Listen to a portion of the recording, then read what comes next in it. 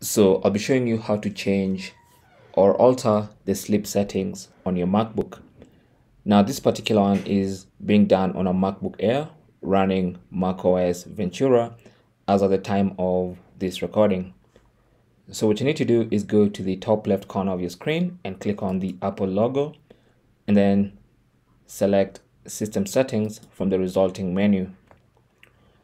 From the System Settings window, go to the left-hand side panel, scroll and click on Lock Screen. And then here you should see the sleep options, which are basically now called lock screen options. All right. Now, if you want to, you can disable the screensaver, or you can have the screensaver come up maybe when your computer is idle for 1 minute, 2 minutes, 3, 5, 30, 1 hour, whatever time you want.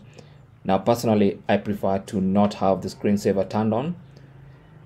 So I select never, and then you have turn off display on battery when inactive for the default is 2 minutes. You can change that to 3 minutes or even a minute if you want to, depending on what you want.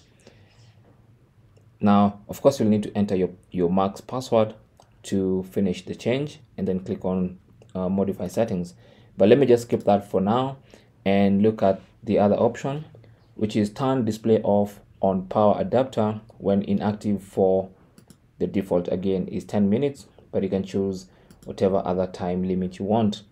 And then of course you can have your computer require a password after screensaver begins or display is turned off after a certain number of minutes. Okay, now obviously you can also go ahead and disable that if you want to, but that's basically how to adjust the sleep settings of your MacBook running macOS Ventura. Thanks for watching and good luck.